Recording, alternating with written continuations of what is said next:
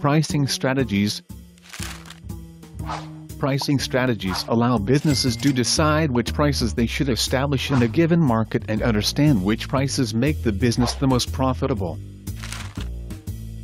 In order to understand which is the best pricing strategy, firms must look at market positions, relative competitors, the customers, as well as other market characteristics, like for example government legislation and appealing locales.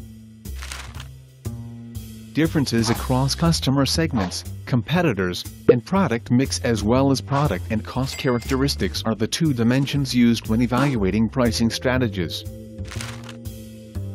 There are 3 different pricing strategies with their respective subtypes. There is differential pricing following strategies of second market discounting, periodic discounting, and random discounting. Then there is competitive pricing following the strategies of penetration pricing, experience curve pricing, price signaling, and geographic pricing. And last, but not least, there is product line pricing following the strategies of price bundling, premium pricing, image pricing, and complementary pricing. Okay, so let's start. Differential pricing. These strategies occur because a company faces distinct customer segments with specific characteristics when applying a strategy. A type of differential pricing strategy is second market discounting. As the name of the strategy implies, second market discounting distinguishes between 2 markets, a pioneer and a second market. The pioneer market is the original market in which the firm has already distributed its product. The latter provides another opportunity for the firm to market the exact same product under different conditions. The 2 markets are separable according to 3 features. First, the original market is a market of high-quality, branded products, whereas the second market produces unbranded, rather generic offerings. Second, differences in customers' gender, age, or profession divide the 2 markets. Lastly, geographical distance makes it easy to distance the 2 market offerings. To not induce huge losses from the discounting scheme, firms that apply such a strategy often sell yet unsold products on the second market. Selling at lower unprofitable prices is still better than disposing of the unsold product altogether. Okay, so let us look at an example. The pharmaceutical companies of Western countries, selling expensive AIDS drugs to poor countries, such as Africa, at vastly reduced prices. This way, the established pharmaceutical companies avoid having imitators create copies of the drugs, also referred to as generics, which they sell below market prices to poor countries. As we can see, Europe or the US constitutes the first market, whereas Africa is the second market. A boundary separates the markets according to geographic distance and customer demographics.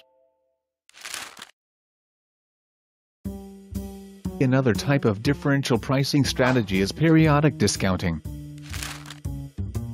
Periodic discounting, also called price skimming, implies that a firm initially sets a high price to then discount during the remaining offering period. Customers with high reservation prices do not want to wait and buy the product only in the beginning of the period, thus at a higher price. In contrast, customers with low reservation prices wait until the product is discounted. The discounting scheme is open to anybody, and not necessarily unknown to customers, as the second customer segment bets on the product price to fall in order to buy it at a later point in time.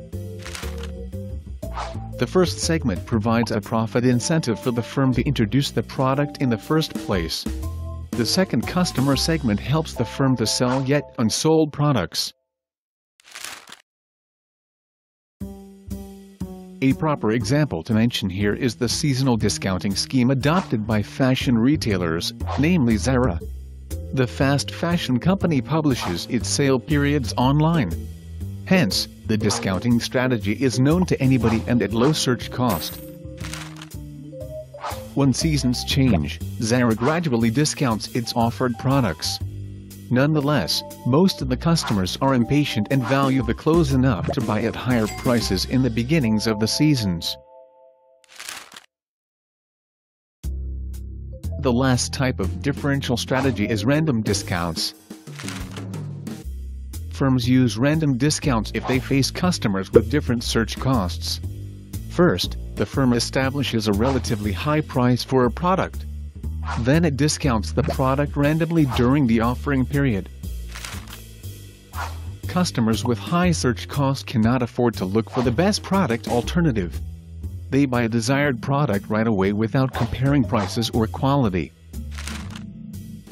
Hence, they might get lucky after all and purchase a just discounted product. But they can also be unlucky and buy a product at regular prices. Customers with low search cost are informed about the discounting scheme and wait for the price to drop to then purchase a specific product. Supermarket chains, such as Portugal's Continent or Pingo Doce, often opt for random discounts. They put various products randomly on sale. The segment with low search cost is informed about discount periods. Such customers read supermarket advertisements in magazines and brochures. On the contrary, uninformed customers either do not receive the brochures, often seen as mere advertisements, or throw them straight into the bin. Thus, this segment is more likely to purchase the product at normal price levels. Let's move on to competitive pricing strategies and their subtypes. Firms that implement competitive pricing strategies set prices by taking competitors' offered prices into account. The aim is to not provide rivals with profit prospects, which induces them to enter a market. This pricing strategy is adopted more regularly by firms that sell similar products, and less frequently by companies that sell services, as service replication is rather complicated. Another important condition to apply competitive pricing is that the price for a respective product or service has reached a level of equilibrium.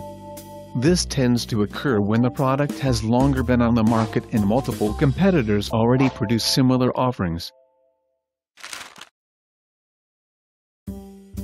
The first type of competitive pricing strategies is penetration pricing. Penetration pricing lowers prices with two objectives in mind: to attract customers and to keep rivals from entering the market. It assumes that customers are more willing to switch to a new product if it is lower priced. Thus, a firm initially sets low prices to rapidly raise awareness, luring customers away from competitors. Normally, this strategy has marketing purposes. One of its intentions is to increase the company's market share. Market share is crucial to be able to exploit economies of scale or inexperience. Economies of scale refer to declining unit cost with increasing output. As for experience effects, declining unit costs stem from more efficient and cost-effective performances on repetitive tasks. Let's look at an example of penetration pricing. Costco and Kroger, two major grocery store chains, both use penetration pricing for organic foods. On the one hand, the margin on groceries is very small. On the other hand, the margin on organic groceries tends to be higher. Also, given increasing societal health consciousness, the demand for organic foods has been significantly growing, while the demand for conventional groceries has been decreasing. Most of the grocery stores are trying to sell more organic options to raise profit margins. However, Costco and Kroger apply a different approach. Instead of taking advantage of high profit margins, they sell organic food at low margins. This keeps customers away from competitors, hereby gaining a larger share of the market. Experience curve pricing. Penetration pricing and experience pricing are very similar. However, experience curve pricing is more aggressive. A firm decreases the price of a product or a service below the current market price to a level competitors can hardly cope with. to be able to set such low prices. Such firms often have low production cost thanks to experience effects. Employees or machines quickly learn to work in a more cost-effective and time-efficient manner. Experience curve pricing puts pressure on competitors to leave the market. As a result, the company gains new customers from leaving competitors, increasing its market share. Rising market share then enables the company to exploit economies of scale. When reducing prices first, the firm most probably suffers a period of losses. But by eliminating competition in the long run, the company turns much more profitable than in the beginning. To name an example of this theory, IKEA, the Swedish furniture manufacturing company, established decreasing prices for its lack table. For instance, in Germany, lack prices were €9.99 in 2007, €7.99 in 2009, and €4.99 in 2011. The opportunity to decrease the selling price of its products is rooted in IKEA's history of experience in the furniture industry. The shrinking prices eliminate some of IKEA's major competitors in the market.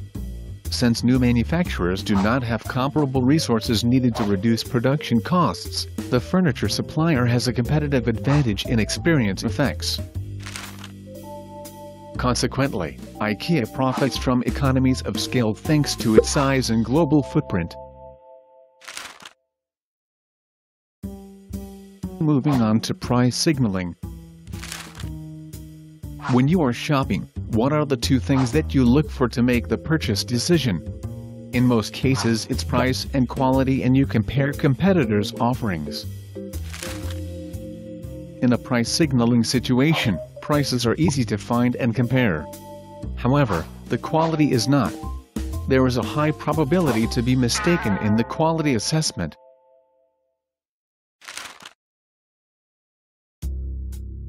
Imagine that you are going to buy a bottle of olive oil as a Christmas present for your mother. You go to the supermarket to see two different olive oil groups. The standard group for cooking that costs around €3.19, and the premium group that ranges around €6.99. You start to be a little bit nervous, because the premium product is double the price of the standard one and you do not know anything about olive oil. Finally, you choose to buy the premium selection, since high prices most often signal high quality. You are undecided between the product offerings Azai Virgin Extra, Selica Aspro, and Azai Culinaria Quinta das Amelias. After some time, you buy the second offering because of the impressive bottle design. When your mother opens your present, she immediately says, "This one is similar to the standard olive oil that I use for frying potatoes." You are really upset because you paid a premium price for a lower quality product. You were a victim of a price signaling strategy, because you were not capable to grasp the real quality of the product that you bought. Lastly, let's look at geographic pricing. When people were isolated in small villages in the past, they only had one unique price for bread in each village. Some villages did not have fertile fields, so bread was scarce and more expensive. Within other villages, there was a huge bread supply, driving down prices. With the evolution of transportation means, these small isolated villages started to import and export products like bread. The transportation itself held some cost that increased the selling price.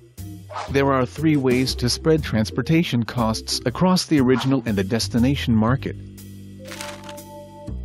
These are free on board, uniform delivery strategy, and freight absorption costs. Let's analyze these three strategies with an example. Imagine two Portuguese medieval villages, Almeida and Belmonte, which are 50 kilometers apart. Almeida is a big bread producer and its bread market price is €1. Belmonte, having difficulties to cultivate wheat, has a higher bread price.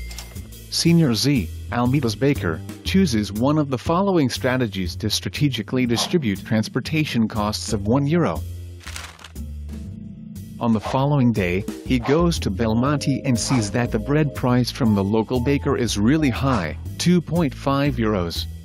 He then decides that he will charge all the transport cost on Belmonte citizens, following the free on board strategy.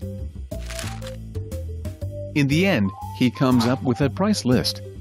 1 bread in Almeida for €1 and 1 bread exported to Belmonte for €2, incurring the cost of the bread plus the transportation cost. On a different day, he goes to Belmonte and sees that the local bread price is €1.6. He concludes that he will divide the transport cost in half, charging both villages. This way, he maintains competitiveness within both markets. Such a scheme is called uniform deliver strategy. He comes up with a different price list. 1 bread in Almeida and in Belmonte is €1.5. 1 year later, Belmonte baker improves production efficiency and reduces the price to €1.1. To stay competitive, Senior Z decides that he will charge all transportation costs on Almeida citizens and export to Belmonte at a lower price, following a freight absorption cost strategy. He produces yet another price list.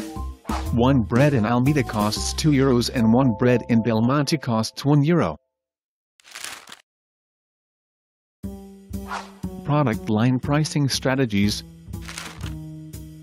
A product line is a group of related products sold under a single brand.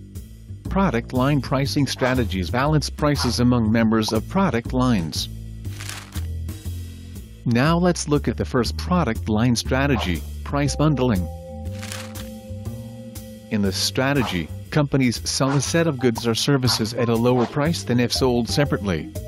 This way, each customer segment would buy the bundle as their reservation prices for it exceed the actual price. 3 conditions have to be met in order to apply this strategy. First, customers usually consume the bundle products jointly or independently. If one of the bundled products were sufficient to satisfy a need, customers would not be willing to buy the package. Second, customers are aware of the product and price variety on the market and realize that the bundle is the best deal. Lastly, differential pricing strategies are not applicable as bundle products are perishable. Price bundling is either mixed or pure. Pure bundling offers only the product package. In mixed bundling, customers have the choice to either buy the products separately or included in a package. Mixed bundling has the advantage that customers realize that they save money when buying the package instead of the individual parts. This strategy is most often applied in the cosmetics industry as cosmetic products, such as perfume, body lotion, shower gel are most often consumed together. For instance, the Gucci Guilty Eau de Toilette perfume costs around €54.95 in German perfumery chains, such as Douglas. In the bundle, Douglas sells the Gucci Guilty perfume in combination with the Gucci Guilty body lotion, 50 ml, also at €54.95. As we can see, customers save money buying the bundle and not its individual parts. Now let's look at premium pricing. A premium pricing strategy involves 2 products of different quality and price levels. The high-quality product is sufficiently different from the basic product.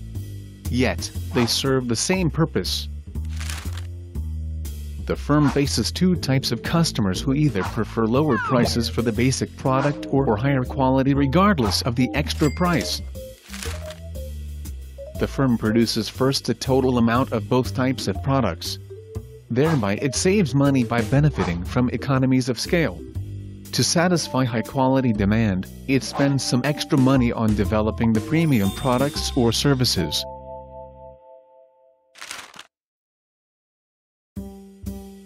The production of Fiat 500 is an example of the premium pricing strategy. The basic Fiat model displays less horsepower than the Fiat 500 Abarth. The Fiat 500 Abarth was specially designed to address customers looking for a superior driving experience. Added features within and outside the car as well as engine upgrades create a sportier version of the car. However, the improved driving performance comes at a cost. A Fiat Abarth costs around $22,575 in the US, whereas a basic Fiat 500 ranges around $17,900 in the US in 2016. Image pricing.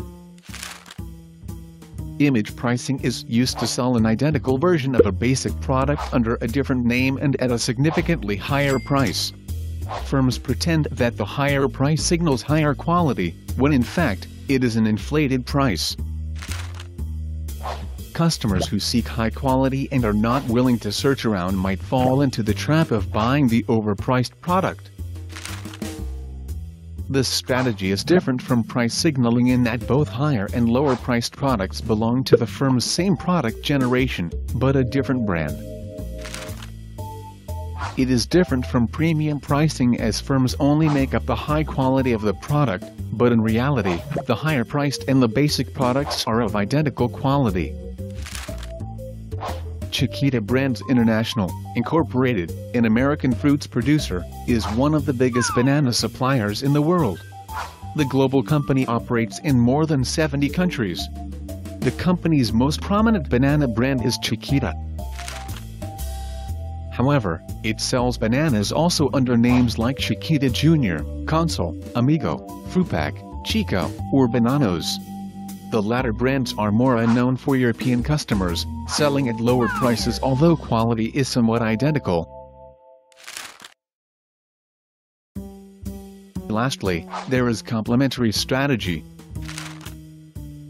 Complementary pricing comes in three forms, depending on whether products, services, or retailing is concerned, namely captive pricing, two-part pricing, and loss leadership.